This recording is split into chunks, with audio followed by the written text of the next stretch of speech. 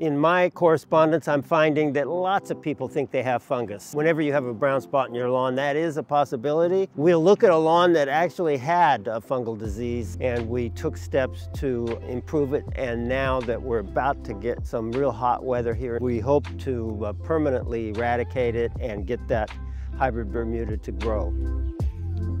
We'll show you how we're going to apply Penetrate Liquid Biotiller, Citral Blast. That will depress the activity of bad fungus that's causing these brown spots. So what we're doing is applying a fungicide that's really good for the soil, and that's really the whole premise of my way of combating a fungal disease. It's that building of your soil that is the key to not having this problem year after year. If you use a synthetic fertilizer, it's pretty certain that following year, when the conditions are the same, you're going to get the same problem, because the natural defense mechanisms, which is microbes in the soil, are killed along with the bad fungi. Let's put things on the soil that are good for it and that also benefit you in the long term by building soil that can sustain lawns without disease. Make sure you use that. That was good. As we treat poorly performing lawns, what we're looking for is signs of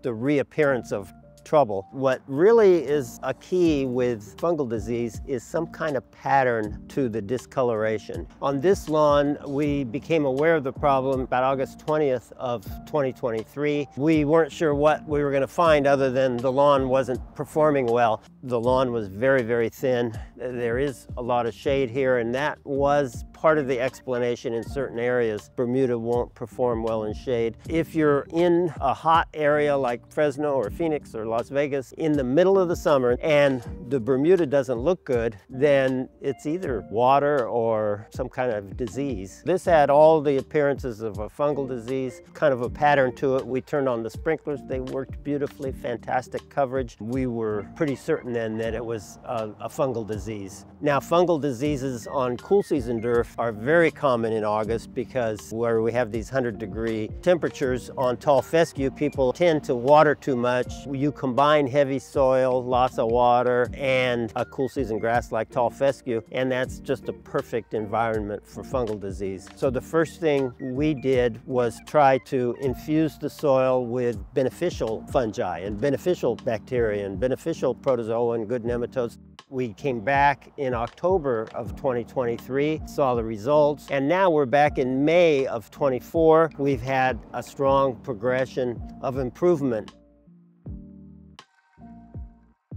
It's starting to get hot here, which is good for Bermuda, because that's when it'll grow like crazy, and that's what we wanted to do here. On Saturday, Enrique applied about 12 pounds per thousand Nourished Biosalt. That Nourished Biosalt is antifungal, so that's going to feed the Bermuda and inoculate the soil in a way that we will kill off bad fungus with good fungi.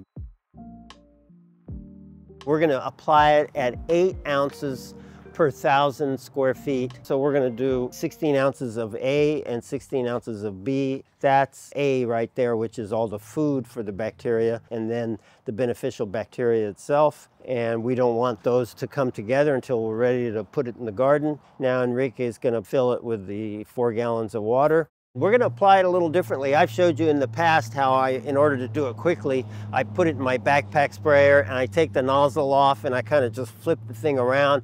Well, Enrique has an electric backpack sprayer.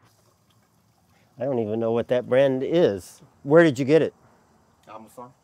Oh, so you ordered it on Amazon, a battery-operated backpack sprayer. So we're just going to spray the whole 4 gallons over this whole lawn. Kind of a heavy application, but that's good. The more the better. If it's not completely even, that's fine. There's going to be irrigation that goes on here. It'll disperse out the product. That's about right, because that side's a little bit bigger. Yeah. Right. So how much we got? You got about, you used about 1/3. Okay. So now on the other side, and that thing's spraying like crazy. It actually looks like a shot glass, but we're going to use it for shots of Citral Blast. We're going to go 2 per 1,000 square feet. So we're going to go 8, 3, 4, 5, 6, whoops, 7, 8. And we'll fill it with 4 gallons of water and wash off the mess that I made here and there. Wow, how much faster. Really goes easy. Mixture of garlic oil, soybean oil, peppermint oil, thyme oil, and some humic acid in it. Really good natural antifungal product. It's also really good for your soil, really good for your plants. So this is Chip, my Vice President of Fungal Disease. If you have questions about your own lawn, send them to us. We've done quite a few videos on lawns and lawn fungal disease. Specifically on this lawn, we have 2 other videos. Can you smell the garlic? Yeah. Does it make you hungry? Garlic bread and butter.